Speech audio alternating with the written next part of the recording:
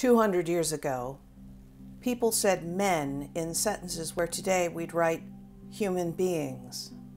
200 years ago, drafting the Constitution, the founders seriously counted slaves as 3/5 of a human being, didn't intend to include women, and didn't count Native people at all.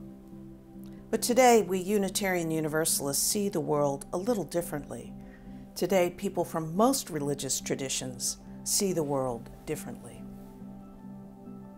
We hold these truths to be self-evident, that all men are created equal, that they are endowed by their Creator with certain unalienable rights, that among these are life, liberty, and the pursuit of happiness. That to secure these rights, governments are instituted among men, deriving their just powers from the consent of the governed. That whenever any form of government becomes destructive of these ends, it is the right of the people to alter or abolish it and to institute new government, laying its foundation on such principles and organizing its powers in such form as to them shall seem most likely to effect their safety and happiness.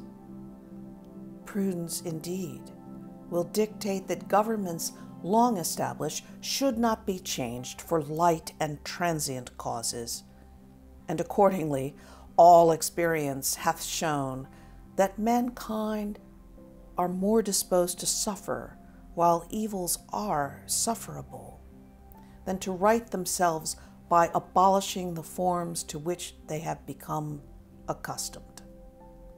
But when a long train of abuses and usurpations, pursuing invariably the same object, evinces a design to reduce them under absolute despotism, it is their right, it is their duty to throw off such government and to provide new guards for their future security.